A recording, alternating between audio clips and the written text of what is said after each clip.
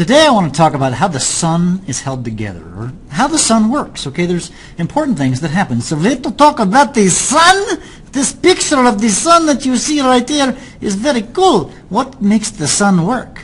Hey, that's what we're going to talk about. Woohoo! Let's do it. Okay. All right. Hey, here's the key thing. How does the sun work? Well, there's a balance between its internal forces. There's two things. There's things, I'm going to write this down. There's a lot of words I know. There's the hydrostatic equilibrium between a force that prevents the sun from collapsing and one that holds it together. So here's the scoop here.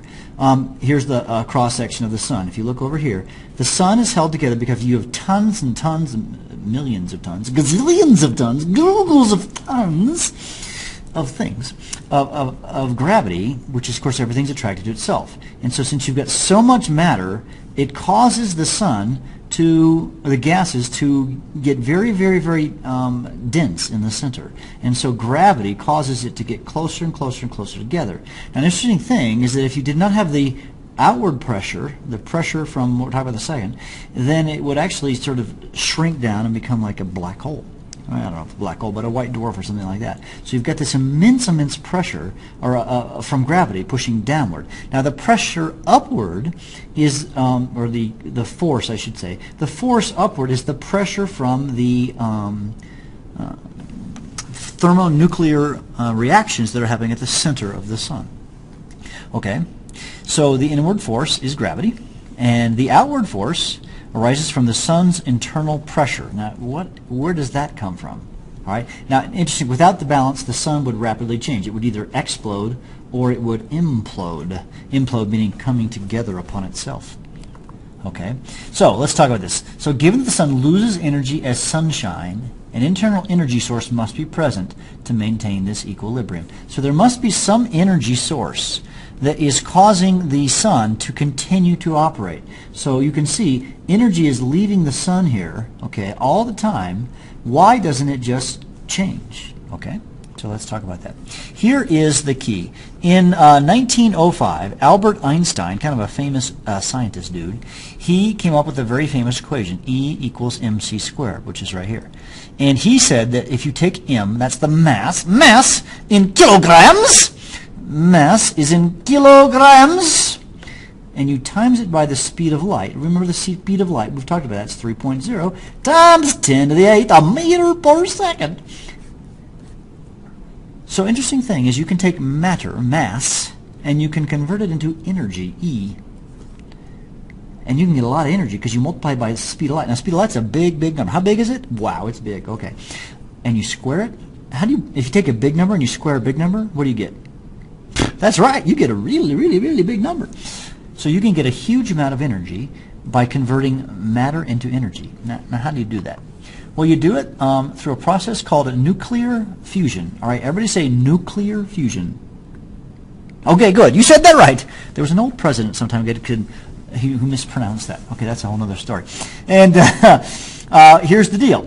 If you take this is the element hydrogen with an extra neutron. They call it deuterium. Everybody say deuterium. Deuterium! And it reacts with another form of hydrogen called tritium. Everybody say tritium! They combine when it gets really hot with high pressure, and they combine and they make helium. But when they make helium, they also skip out a neutron, and they get a huge amount of energy. This is called a nuclear fusion. There's other ways to have nuclear fusion work, but this is the one that's in the sun. This nuclear fusion causes the sun to produce energy. And this causes that pressure. Remember we talked about the sun, and there's a pressure pushing outward. There's the core of the sun. There's a pressure pushing out, and that is from these nuclear fusion reactions. Okay? This would just cause this to explode. Okay, and otherwise it would not collapse. But then, of course, there's the other verse. I'll make it a different color. How about I make it the blue? Blue for the gravity. Gravity will be blue. So you have this internal gravity, and they fight each other. And since they fight each other, they reach what's called equilibrium, where basically the force outward is equal. That's an up arrow. Up arrow is equal to the force downward, and therefore it doesn't blow up. We've done nuclear fusion, by the way. Nuclear fusion is something that scientists have been able to manufacture on Earth.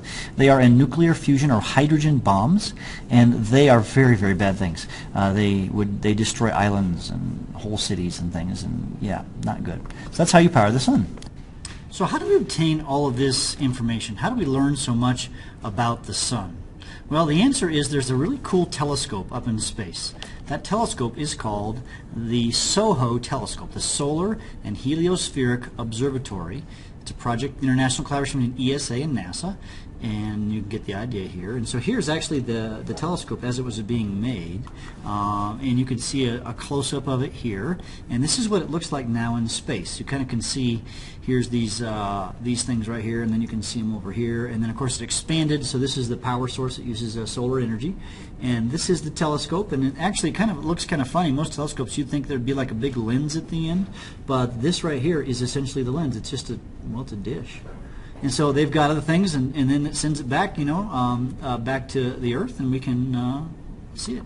Here's another picture of it here. And it started in 1995. December 2nd it was launched.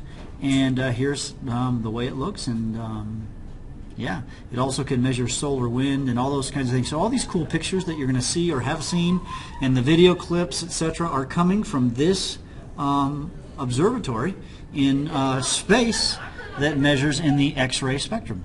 Not just X-ray, it measures X-ray and visible and all kinds of things.